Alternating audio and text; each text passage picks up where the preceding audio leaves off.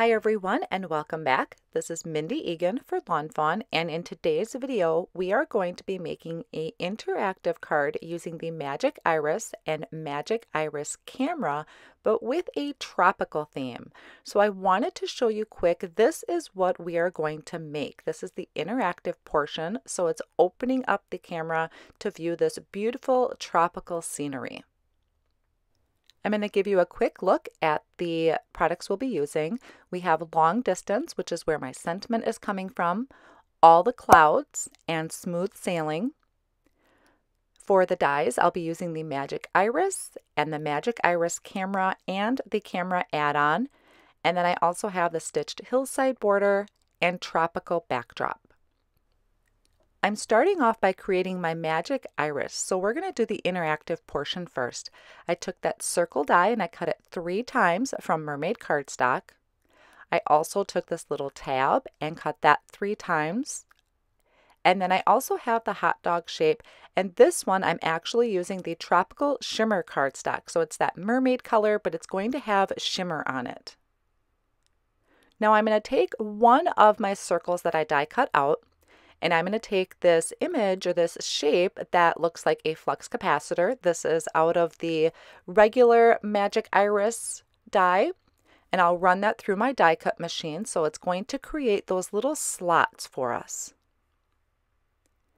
Then I went ahead and I die cut the extended tab from Peacock cardstock and our little decorative arrow out of Fog cardstock.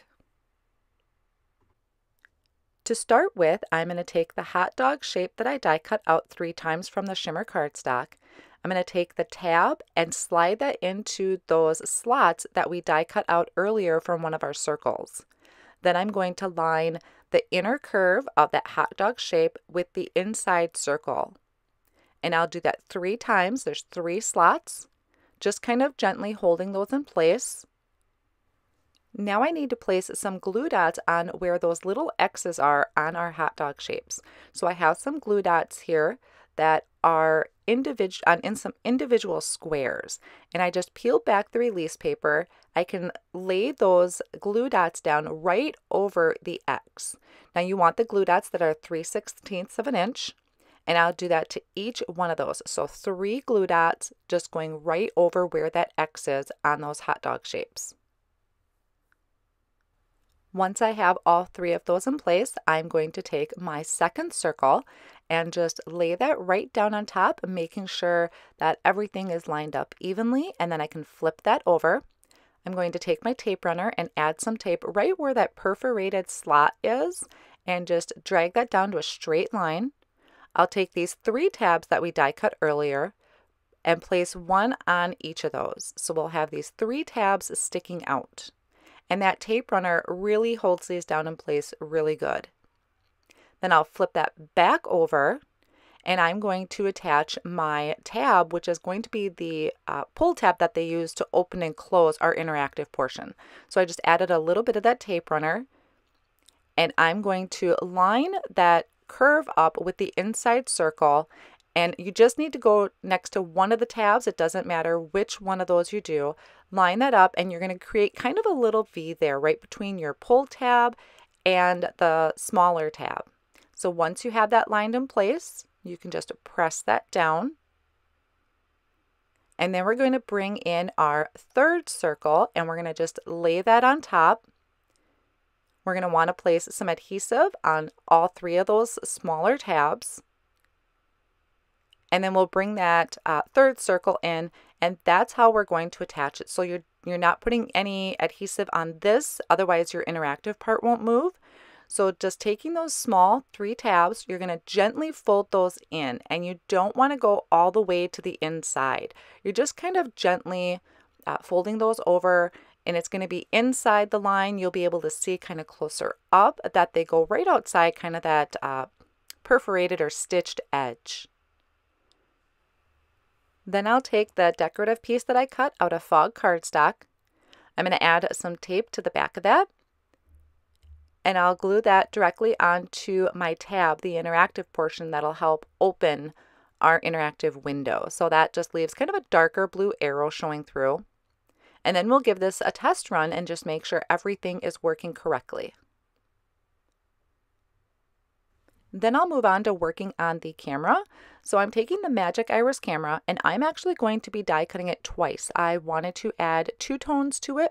You could do this out of pattern paper or any other color of cardstock, but I'm going to die cut this from Storm Cloud and Fog cardstock. So I'll run those both through my die cutting machine. So I'll have essentially 2 cameras, but one of them I'm going to trim down. Then I have my smaller pieces, which is the button, the flash, and then the topper for my button. I die cut those out of Storm Cloud, black licorice cardstock, and then the yellow for the flash is from shimmer cardstock. And I also have the lens here. Now I just wanted the border around the lens, but it does cut out that really cute shine mark too, if you didn't want to do this as an interactive card. So we are going to decorate our camera. You can see here there's a stitched line and kind of a little embossed line there. I'm going to cut that strip out on the embossed line, and I'll just do that with my Tim Holtz paper trimmer. So I'm going to put that under my safeguard there and line up that scored line and just trim that out. Now this, like I said, can be out of any color pattern paper or cardstock, however you want to do it. I kept it pretty calm for colors because I knew my background was going to be so busy and so vibrant. Here I'll show you what that strip looks like on top of the camera. So I really liked that 2-tone look that it's giving.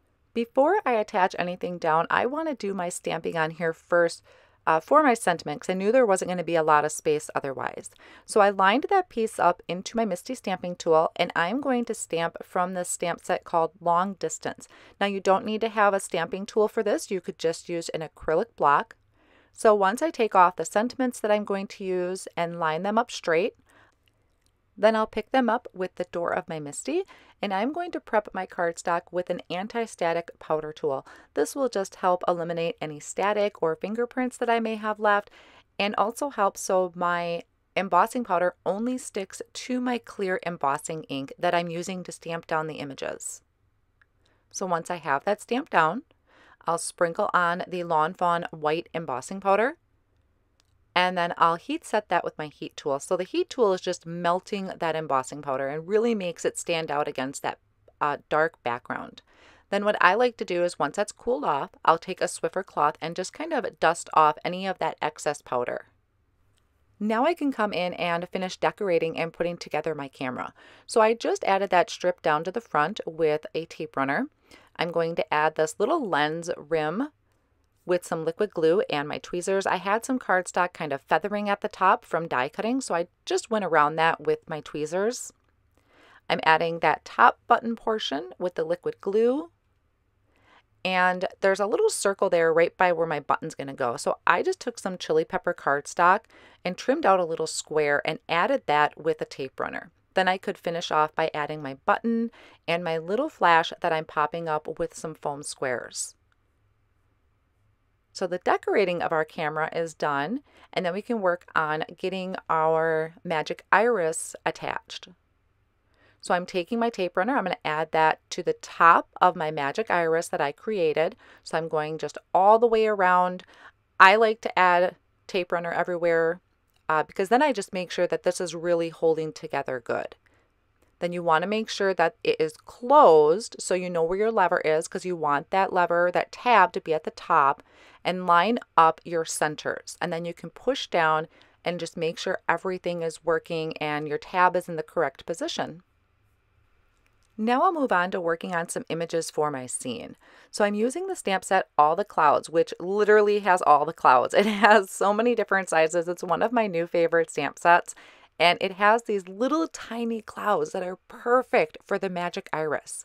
I'm also using the stamp set Smooth Sailing, and I used the sailboat out of that. And I stamped all of that in the Lawn Fawn Jet Black ink, which is Copic friendly. So for my clouds, I just colored around the poofiness of it with a B00 just to give it a little bit of color. On the sail, I am using cool grays, so I have C3, C2, C1, and C0, just coloring out from that pole going outwards, so it gives just a little bit of dimension to it.